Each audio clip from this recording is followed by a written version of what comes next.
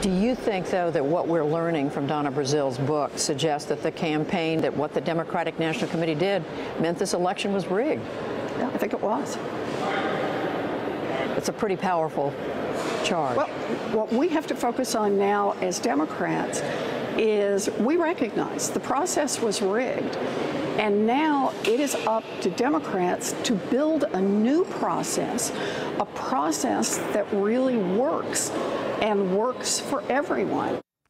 And that wasn't the only time Senator Elizabeth Warren said that yesterday. She's reacting to allegations made by former interim Democratic National Committee Chairwoman Donna Brazile that the Democratic primary was rigged in favor of Hillary Clinton. Brazile took the helm of the DNC on the eve of the party's convention last year when Congresswoman Debbie Wasserman Schultz resigned as chair after leaked emails showed party officials internally criticizing the campaign of Senator Bernie Sanders and supporting Clinton. Writing in Politico, Brazile says that after becoming interim chair, she discovered a fundraising deal that allowed Clinton's campaign to control the cash-strapped DNC before she won the nomination. Brazile writes, quote, in exchange for raising money and investing in the DNC, Hillary would control the party's finances strategy and all the money raised. Her campaign had the right of refusal of who would be the party communications director, and it would make final decisions on all the other staff. The DNC also was required to consult with the campaign about all other staffing, budgeting data, analytics, and mailings. Brazile says she broke the news to Bernie Sanders on September 7, just 2 months before the general election, that he took it stoically and did not yell or express anger.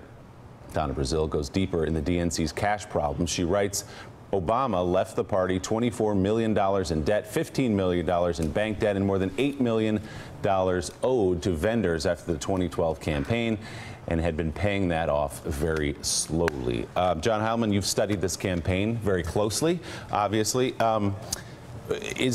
Let's just establish first, how different is this from something we would see in previous campaigns? In other words, the leading candidate working closely with the DNC and controlling the way it does its business. Dramatically different in the sense that in a contested Democratic nomination fight or a Republican nomination fight, the party is supposed to be neutral during the period of the time that the fighting is taking place. If you have an incumbent president, the incumbent president, Barack Obama, say in 2012, controls the DNC effectively because he is the standard bearer of the party. In a situation like this, the party is supposed to be neutral, and when you have a winner in the Democratic nomination process, you then have that winner take control of the DNC. Traditionally, that is how it's supposed to work. But we didn't have a winner yet. We did not have a winner yet. In this circumstance, it is now alleged by Donna Brazile that dating back to only a couple months after Hillary Clinton announced her entry into the race in the fall of 2015, that she effectively took over secretly financial control and other control of the DNC. And we've only started to just brush the surface here. There were allegations back at the time that if you looked at the way the DNC structured its debate schedule, how the debates, how few of them there were, when they were scheduled on weekends and so forth, that Debbie Wasserman Schultz was trying to protect Hillary Clinton from competition with Bernie Sanders. Those allegations, which I reported at the time, were completely true. Everyone understood who followed this that Debbie Wasserman Schultz was sort of on Hillary Clinton's team. The Sanders people were angry about that, but the extent of it, the financial element of it that Donna Brazile has now revealed is, I think, going to be, even to people who are supporters of Secretary Clinton's is pretty shocking. That this degree of collusion on some level was taking place during the time of the Democratic nomination fight. And Donnie, it's so interesting. We go back to in real time. I remember Mika was day in and day out going after Debbie Wasserman Schultz, saying that she was rigging the process. You know, we started talking one morning about how the process was rigged. The process is rigged. Trump picked it up and started using the term himself later on. I guess that was back when he watched the show. Of course, he never watches it anymore. Never. But, Donnie, you look, though, what Mika was accusing Debbie Wasserman Schultz and the Democrats of doing, and they became so enraged. They were even calling Phil Griffin and, demanding apologies. You look, though, as we get a deep dive into this, and you see that you had a Democratic Party that had everything go wrong at once. You had, Donna Brazile says, an incumbent president who raised more money than anybody else in American history, disengaged from the process, and he left the Democratic Party badly in debt. You have Hillary Clinton, a very ineffective presidential candidate whose team strangled the DNC and didn't let them do their job. They had control over everything the DNC was doing before she was even a candidate. And then you have the chairwoman of the DNC actively rigging the process. Again, we've always said everything lined up, everything that had to happen for Donald Trump to win on that particular date happened.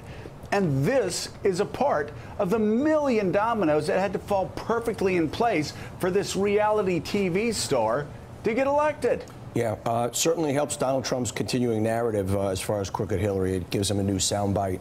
You know, I wonder, young people growing up as they're just kind of entering watching politics, and that basically, is there anything that isn't rigged? Is there anything that isn't cheated on in one form or another? I find that ironic that Donna Brazile is the one coming forward. She was kind of a part of this a festival of nonsense, and it shows how, as broken as fragmented as we talk about the Republican Party right now in search of itself, and it's pulling in four different directions, that the Democratic Party is even in worse shape.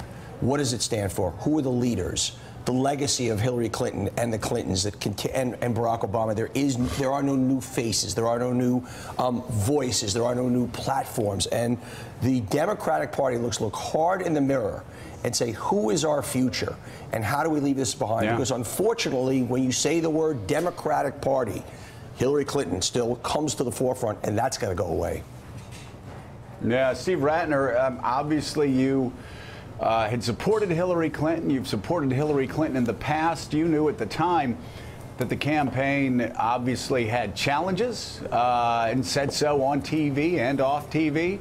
Did you ever know that it was this dysfunctional? Well, I don't know if the word dysfunctional would be exactly the word. I did not know certainly about the things that Donna Brazile is alleging about what was going on with the DNC. It was certainly clear that the Hillary campaign was wanted to win, and they wanted to take control of the DNC as early as possible, because frankly, in a campaign, the quality of the campaign officials is generally higher than the quality of the officials, no disrespect meant, at the party committees themselves. And so getting hold of the party apparatus can often be an important part of winning. And so I understand why she tried to do it. Whether she did all the things Donna Brazile, as Donnie said, Donna Brazile does not have the cleanest hands, but she did all the things that Donna Brazile alleges or not, I don't know. But I would just make 2 points relating to what Donnie said earlier. Look, President Obama did the party no favors here. He did not really embrace the importance of building the party apparatus the way President Clinton had. And so as a result, as you saw before, the party was left essentially broke and pretty dysfunctional. And as we sit here today, looking ahead, which is probably as important as looking back, we're in essentially the same place. The DNC is not very present in the lives of activist Democrats like myself. They're not raising money very successfully. Tom Perez, who's running it, is a very nice and capable guy.